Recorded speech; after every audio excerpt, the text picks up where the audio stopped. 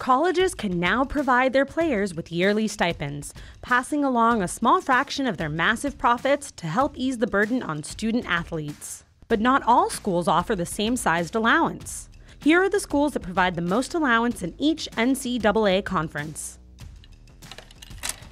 Coinage, life well spent. Presented by Geico.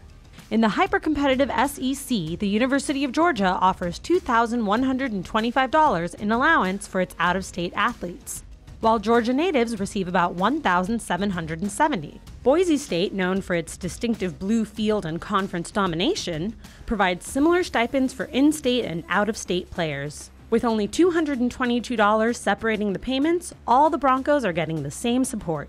Colorado is a fairly recent addition to the Pac-12, but it tops its new rivals by giving out-of-state players an allowance of $3,956. That's a helpful cushion for wherever a buffalo may roam. Houston, one of the AAC's top schools, only offers a stipend for out-of-state athletes. At $4,030, the Cougars have a bit of an edge come recruiting season. Purdue may not be one of the Big Ten's most dominant teams, but the Boilermakers do supply the most for their out-of-state players. By providing $4,210, Purdue is making an argument for moving to the Hoosier State.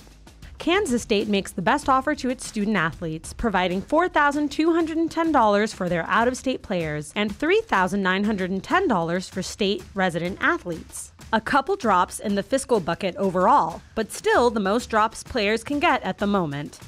While any support helps for these hard-working student athletes, more is always better.